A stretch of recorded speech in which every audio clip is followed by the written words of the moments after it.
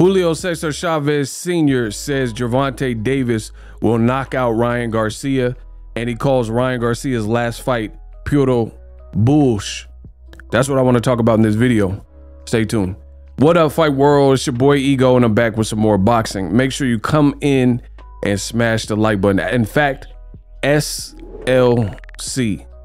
Subscribe, like, and comment. Now, I watched the interview Fight Hub TV had. The link is in the description. And Julio Cesar Chavez Sr. says that he believes Gervonta Davis will knock out Ryan Garcia. And he slammed and said, you know, basically he wasn't a fan of the Fortuna fight, Ryan's last fight. He said he wasn't even going to spend time because they asked him, they said, did you watch Ryan Garcia's fight? His last fight, obviously last week. He knocked out Javier Fortuna. And Julio Cesar Chavez Jr., being a no-nonsense guy, he says, no, I don't watch bullshit. Those are his words exactly. So, wow. Now, I know this is going to make old media very, very, very mad because you have a Mexican legend, leyenda, out of Mexico, widely respected, widely celebrated, and accomplished. Julio Cesar Chavez ducked nobody, you know, fought the from Costa Azul to Oscar De La Hoya, Ryan Garcia's promoter, fought him twice, fought against the late great Roger Black Mamba Mayweather. That was classic fights that he had with him.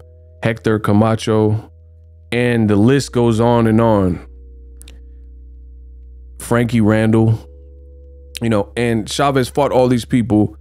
He is a legend in the game, and he's believing, like, based on his boxing IQ and, you know, just everything he's brought to the game and done for the game, he's believing that Gervonta Davis will knock out Ryan Garcia. That's specifically what he said in this interview. Again, you guys can watch it.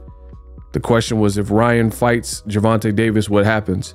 And Chavez said, it's going to go very bad for him. Gervonta, I've seen him fight, but I haven't really analyzed him, but he's a hell of a fighter with all respect.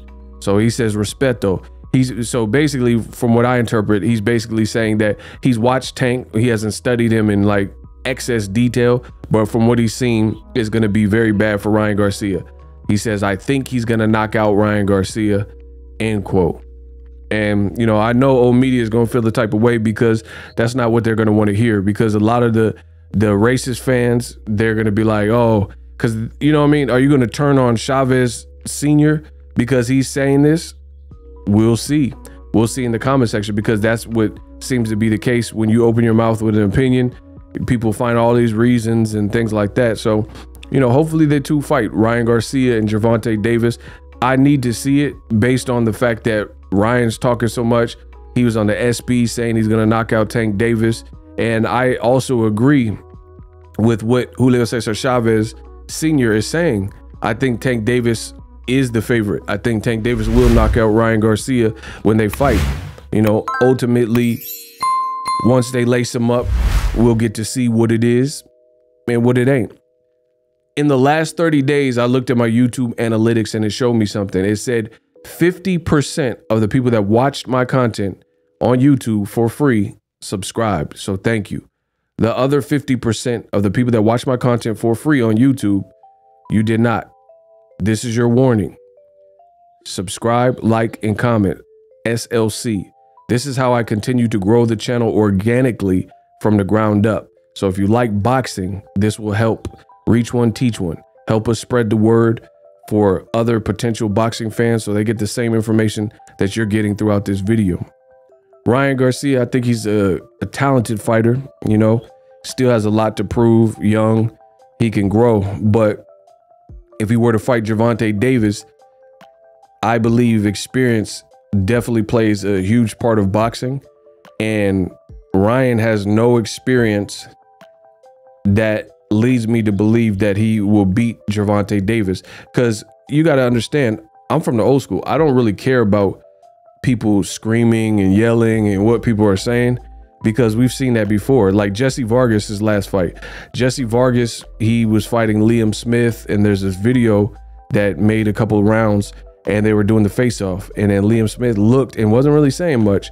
And Jesse Vargas was like, shut the up. Yeah, you scared. And he was just talking crazy to Liam Smith.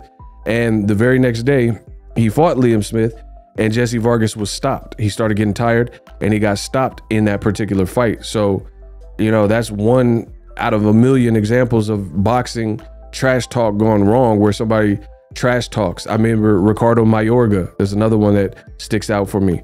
Ricardo Mayorga, he was saying Oscar De La Hoya, Ryan Garcia's promoter, he was saying Oscar plays with dolls and wears dresses, or, you know, something to this effect. He was basically saying he was a sissy, and, you know, Oscar is not a man's man like me, but Oscar knocked out Ricardo Mayorga. So when trash talk goes wrong, all we've seen from Ryan is this obsession with Gervonta Davis, constantly mentioning Gervonta Davis's name, berating him, making it like they have this bad blood. But the thing that looks bad is they had an opportunity to spar where they agreed on social media, and it was Ryan's side that actually backed out and said, hey, no sparring. We're gonna, you know, got in the way and like would not authorize this sparring to go down. You could look it up. I remember in real time when it happened. I recorded videos and reported about it. That's what happened. You know, I believe it was Eric Gomez, and he went on record in saying that, hey, we're like, no, this is nonsense. No sparring, blah, blah, blah. So since that point, it's just really been mostly Ryan Garcia talking about Tank Davis. So to see a Mexican legend like Chavez Sr., and he doesn't have the same belief or faith that Ryan Garcia can get the job done, and he said he's rocking with Gervonta Davis. Shout out to all the legends out of Mexico. When I told you, Mexico is a different place. There's a lot of, Mexico respects boxing. The issue here is sometimes you got Chicanos who never grew up in Mexico and aren't like originally like themselves from Mexico. Some of them which don't speak Spanish, like Ryan Garcia. And you'll see some of the Chicanos caping for Ryan Garcia. And then you ask the Mexican legends, and, you know, you go to a show like ESPN Deportes, Elos Golpes, and listen to Chavez Sr. talk boxing, listen to Marco Antonio Barrera, David Fatelson, and they'll really keep it real despite what your race is, despite your national origin, you know, despite being proud and, you know, prideful of where they come from and heritage. They'll just talk boxing. And that's the beauty of boxing, and that's what it should be about. It doesn't matter where you're from. If you can fight, you can fight. But there's a lot of people that they're race fans, and they look at a situation like Ryan Garcia versus Tank Davis, and they're betting with their hearts more than with their smarts. They're not betting based on what they truly think will happen. That's why you see all this crazy talk on YouTube and in comment sections. And when Ryan calls out Tank and the rah-rah stuff, you'll see people say, yeah, get him, kick his butt, blah, blah, blah. And a lot of it is wishful thinking. And the reason I know is because every single time you have a fight with a black fighter and a non-black fighter, you see this type of, you know, banter in the comment section. And then you look at the betting lines and all that rah, rah, rah activity, and Ryan's going to destroy him and 187 and murder. And, you know, these sentiments, all of a sudden, you don't see that in the sports book, meaning people aren't putting their coin together and putting money up to bet like they're commenting. That's why you can't really, you can't go to a boxing forum or YouTube comments even and expect truth from some people, because they got a lot of emotion, or, you know, some of them are racist, etc. And they're not betting with their smarts, they're betting with their hearts. And that's just the reality of it. Like, show me you believe Ryan Garcia is going to beat Tank, and you don't agree with me, you don't agree with Chavez Sr. The best way to show that, bet big money. So make Tank the underdog, right? And if Tank is the underdog, then I'm gonna bet money on him, because he's gonna be like a 50-to-1 underdog. But we know that won't happen, because a lot of these people, they're just here to talk. They're not gonna bet like their comments. Drop your thoughts in the comment section. You heard it from the legend, Boxing Ego, and the legend, Chavez Sr. And I'm out. Introducing Super Thanks, right here on the official Boxing Ego YouTube. Super Thanks allows you, the viewers, to show a little bit of extra gratitude, which enables me as a full-time content creator to push out the content you need in the world of boxing. Underneath all the videos, you will see a heart with a $sign in it. You can enter any amount that you find suitable as a super thanks. A brand new interactive and colorful way to get your comments highlighted and noticed by not only myself, but other people on the YouTube platform. Super thanks, a unique and cool way to show and applaud us full-time content creators. Hopefully you guys enjoy the content. Super thanks. The future is now. The Hibernation 5s by Kenichi Bear. Hybrid gaming and lifestyle headphones. Out of the box, you can connect to any console or PC. Bluetooth ready with a low latency USB adapter, color RGB, and extreme bass mode. The Hibernation 5s adjust to you. Whether you need a gaming, travel, gym, or lifestyle headphones, the Hibernations got you covered. The new Hibernation 5s, link in the description. Customize the way you hear the world. Welcome to the nation.